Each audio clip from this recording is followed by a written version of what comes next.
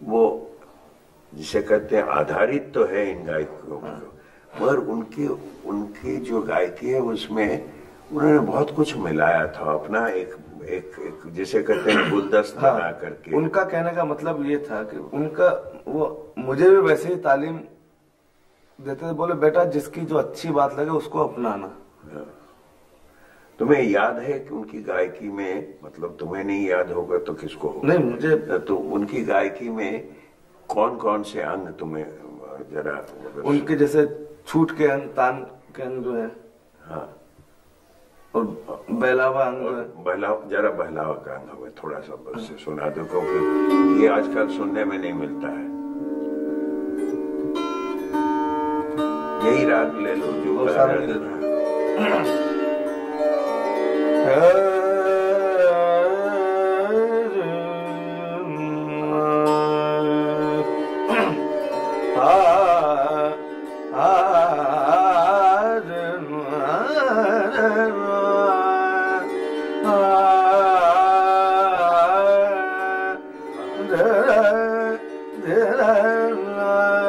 ये उनके खास जो झटके से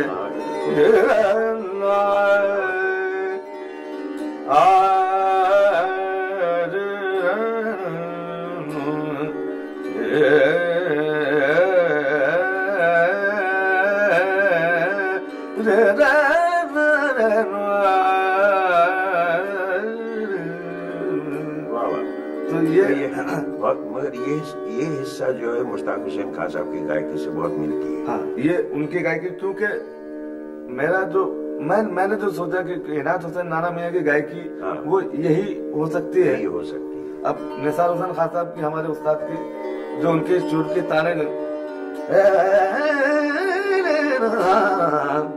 ये जो बल चलते थे, ये चीज जो छूट के जो ताने, जो ये उनकी खासियत थी। अभी खासियत उनकी थी, शायद हमारे परनाना इनायत हुसैन खान साहब भी करते होंगे। बोल तान का, हाँ, बहुत अच्छा वो करते थे। छानट ले लेता हूँ। हाँ, ले लो। या बिहाग कोई ले लो।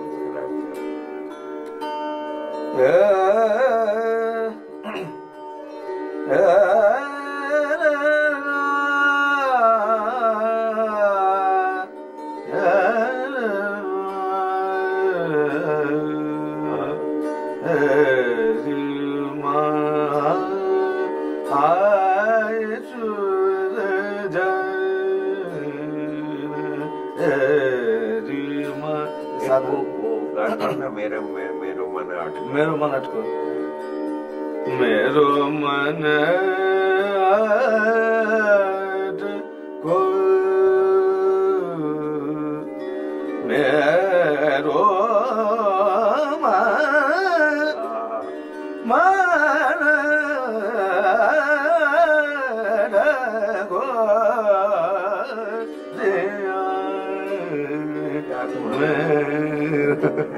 या क्या याद दिला दे इस वक्त। यही तो कोशिश में इन लोगों को सुनता हूँ, जब मैं अभी भी रिकॉर्डिंग सुनता हूँ तो मैं रो पड़ता हूँ कि क्या काम करके गए, और हम लोग सही में उनके पैर की धूल के बराबर भी नहीं कर पा रहे हैं। बहुत अच्छा कर रहे हो, सुनाओ जरा।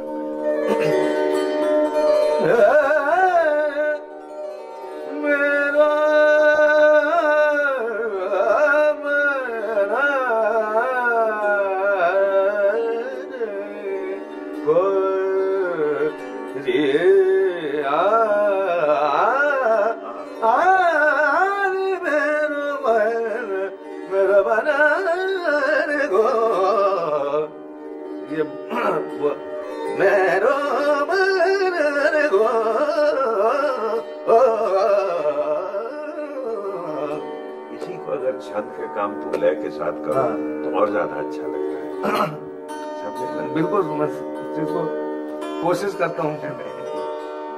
मेरो मन गोरी, मेरो मन गोरी,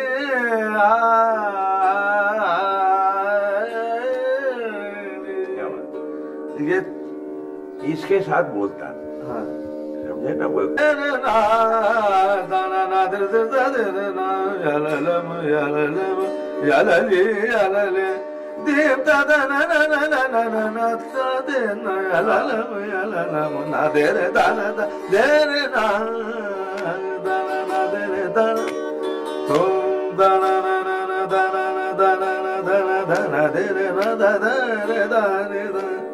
तो ये अब दुरुद का जो है, तुम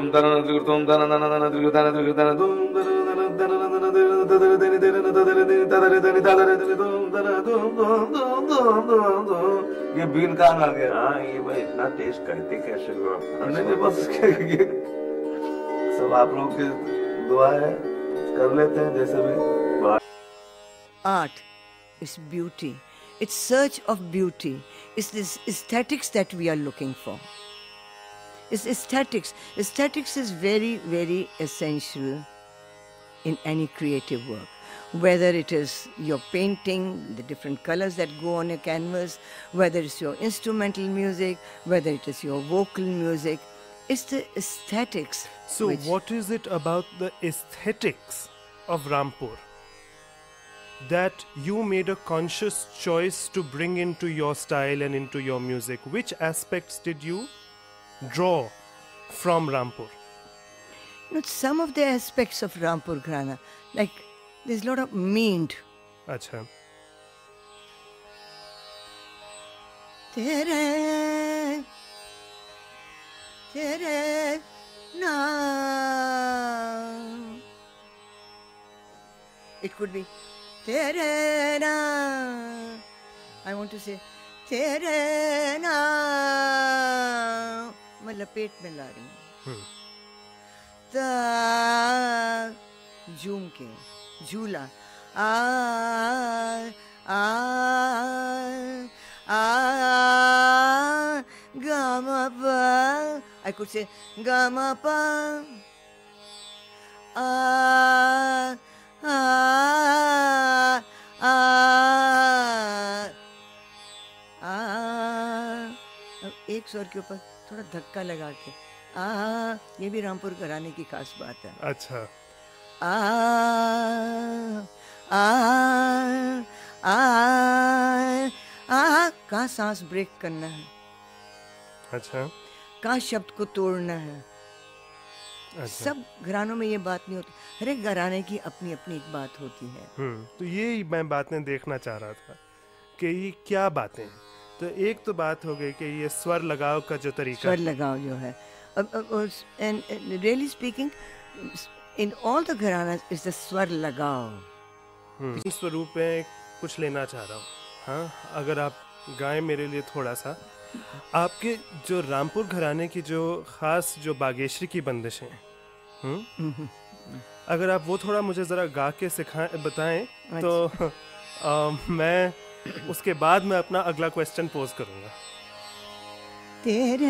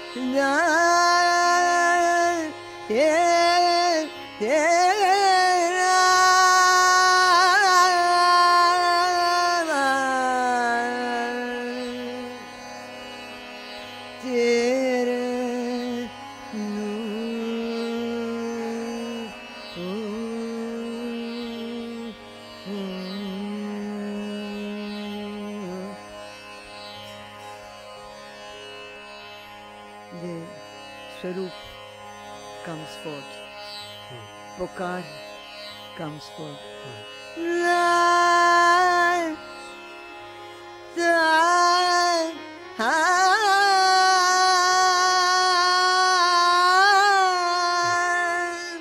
It's exquisite.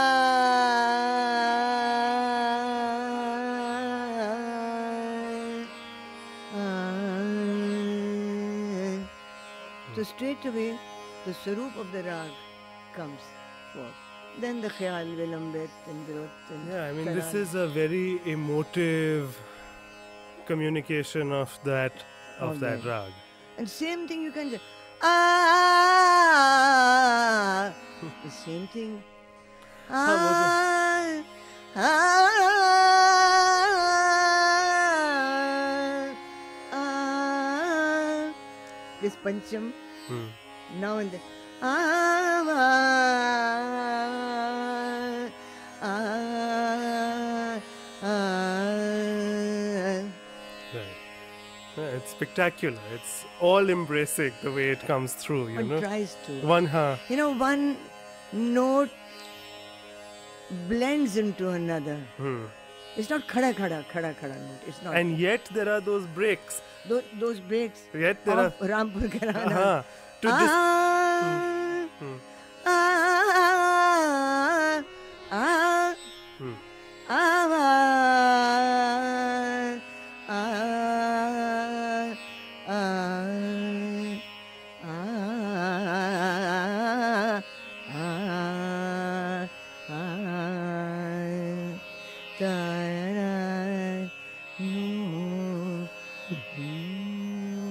This Drupad.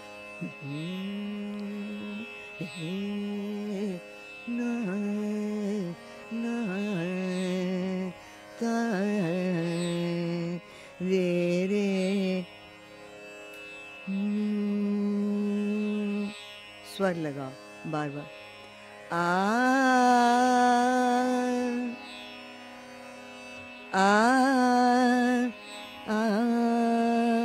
सरे मग रे मग सरे नी आंदोलन सा मग मग काकू भेद mother open my voice mother सीधा yoga mother Rani pathos ni ni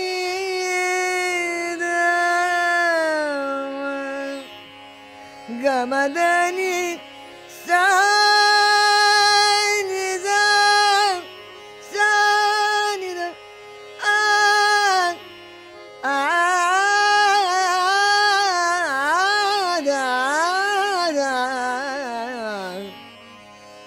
बार सा को दिखाया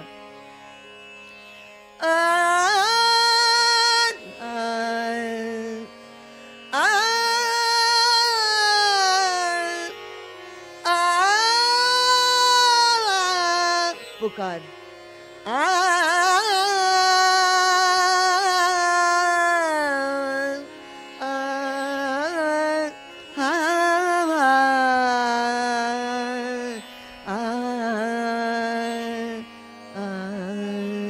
So there are different rasas that one is able to bring in, different ways of